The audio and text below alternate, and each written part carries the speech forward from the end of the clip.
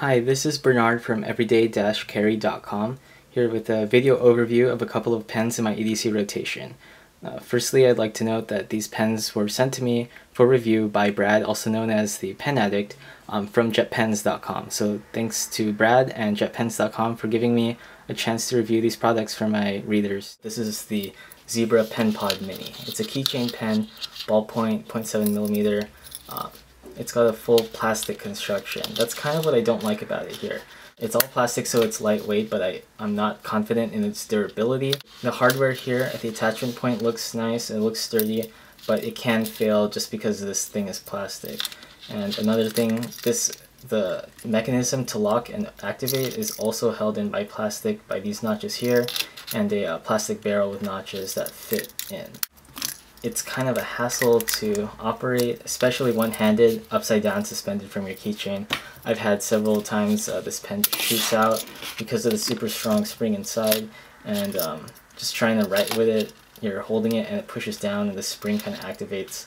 So you have to hold it really close to the tip, and the barrel is really thin and the weight is kind of off.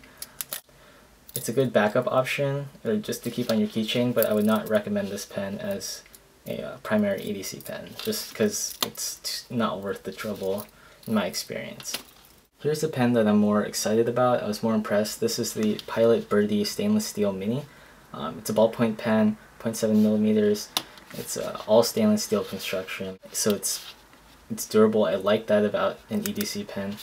It's got a clip here that's pretty strong, which is surprising for its size, and it's got a clicky, which is great and smooth. The activation is awesome. It's got a lot of things that I'm looking for in an EDC pen. Firstly, it's compact, so this will fit in your back pocket or something really nicely next to your notebook. And it's got a strong clip, and it's quick to activate, and it's durable, so this is really nice. It's only $6 too. You should check it out if you're interested. Looks like you could keep it in a really minimalist EDC, something lightweight, or for girls who want to keep it in their purse or in their long wallet, just to write something down or sign a receipt, something like that. My one gripe with it is that because it's really thin, it's a little bit uncomfortable to write with, and I have small hands as it is, so to say that this is sort of uncomfortable, puts things in perspective. So keep that in mind, but otherwise this is a very strong pen, and I'm pretty impressed with it. This is the uni-ball Power Tank Smart Series High Grade. This is a full-size pen, 0.7 ballpoint ink with a pressurized cartridge, making it an attractive alternative to Fisher Space pens if people want a full-size body with a clip and a clicky. So the clip and the clicky are both pretty nice, and it allows for a quick retrieval and activation.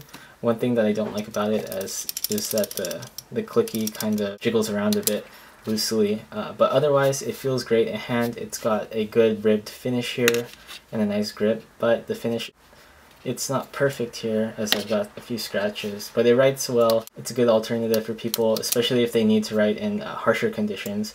This is about $15, so take a look if you're interested.